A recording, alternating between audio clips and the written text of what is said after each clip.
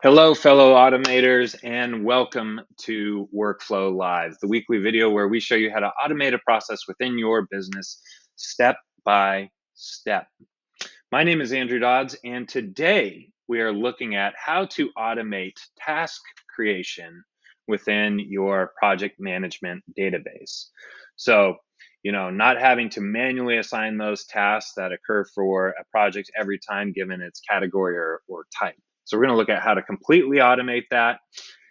If that's of interest to you, stick around because we're about to jump right in.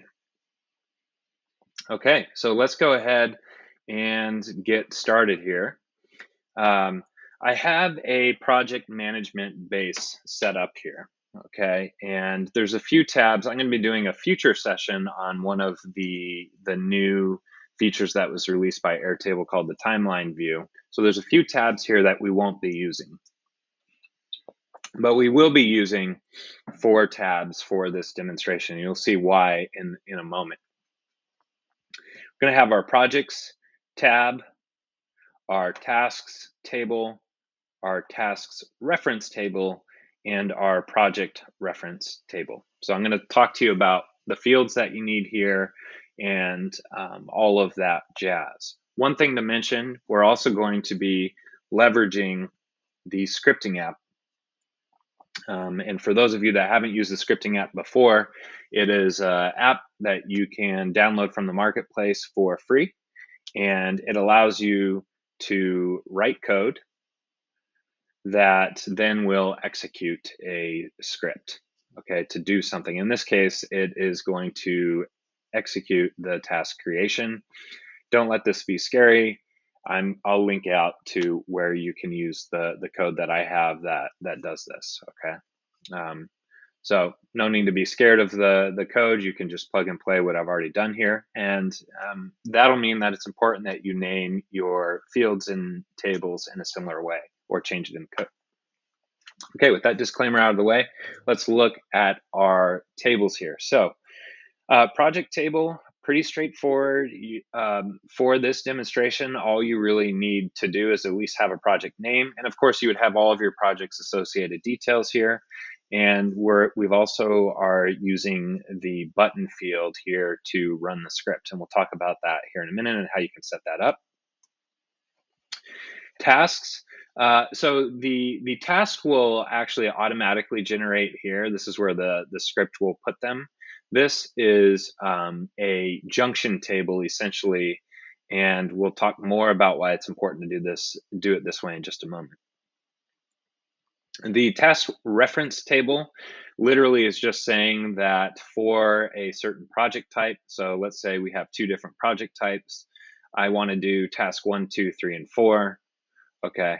For project type 2, I have task 5, 6, 7, and 8. Okay.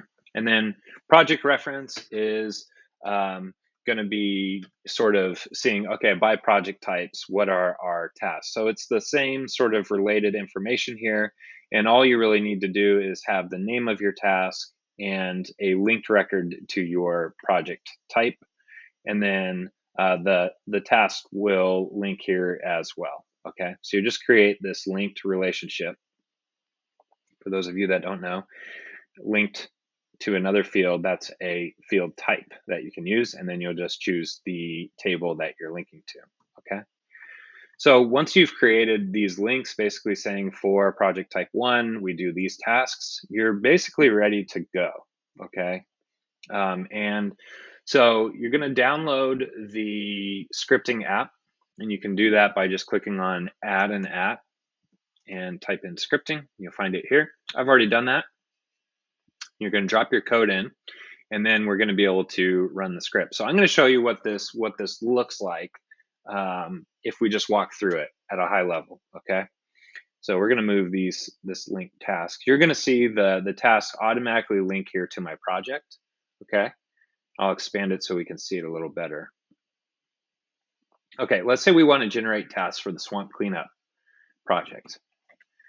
You'll see that it automatically opens up our scripting app here. It's chosen the correct project. And all I'm going to do is tell it which project type is this? Is this the one that I want tasks 1 through 4 or that I want tasks 5 through 8? Now imagine what those are for you, right? It could be any number of project types or categories or what have you.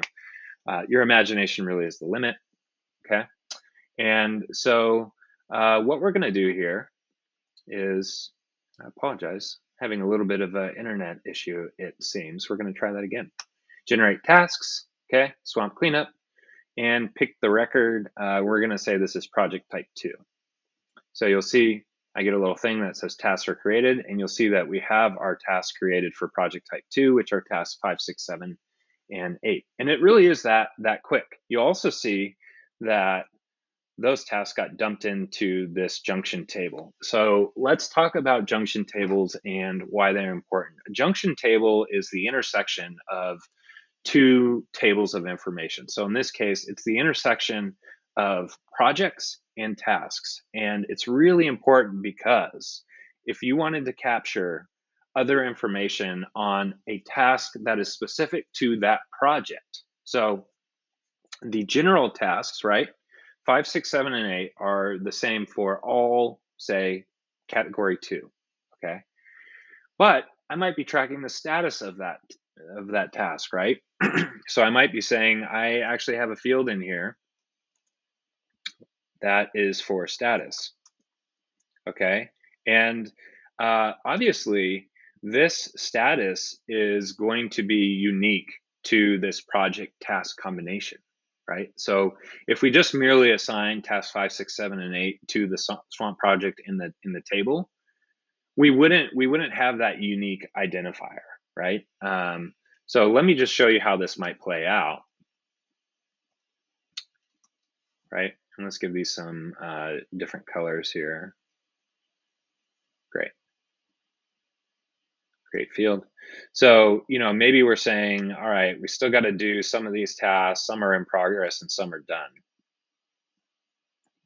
Now, when we come here to generate you'll see we have task 5 for swamp cleanup, okay?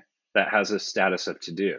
And so as we're creating more tasks within the same category, so let's say for the green lightsaber restore, and this is also a project type of 2, we have this unique, well, this is task 5 for this project, okay? And again, the ability to give that task 5 some unique information. And it could be status or notes or other things of that nature that you're looking to track just for that project's task, version of the task, okay? So this is a really powerful way to do that, and it will continue to track that information for you, okay? Great. So let's talk about how we got this great button to do this for us. So you'll notice again, the action here is we're clicking on this button and it's launching the code and automatically putting the project here for us, okay? So to do this, we need to pass it some information, and we'll look at that now.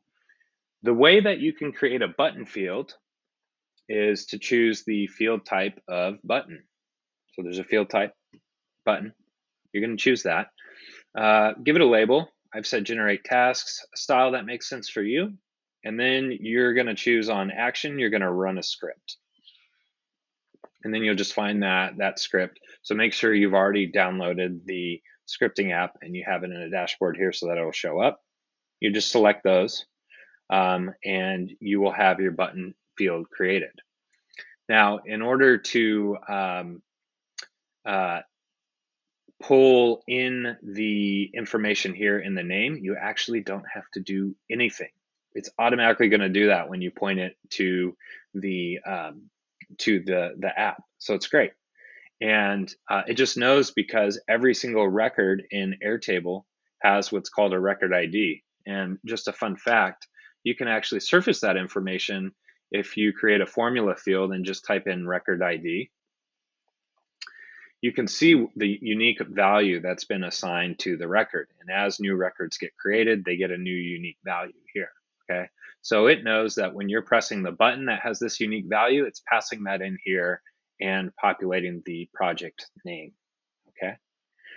So that is how, at a high level, you can automatically generate tasks. Hopefully, this was helpful. I also want to mention that you can find the source code for this in the description below. Okay, so go ahead and do that. If this was helpful for you, and I hope it was, would love to hear comments. Feel free to like, subscribe, all those kind of things, and let me know. Now, for next time, we're going to be looking at resourcing within a project. So say you have a bunch of people who have a certain amount of work they can complete in a given period of time.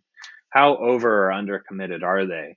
And what does that look like from a visual standpoint? So we're going to be taking a look at the Airtable timeline view, and that's going to be next week. Well, that's it for me for now, and looking forward to getting your feedback and hearing from you. All right, bye bye now.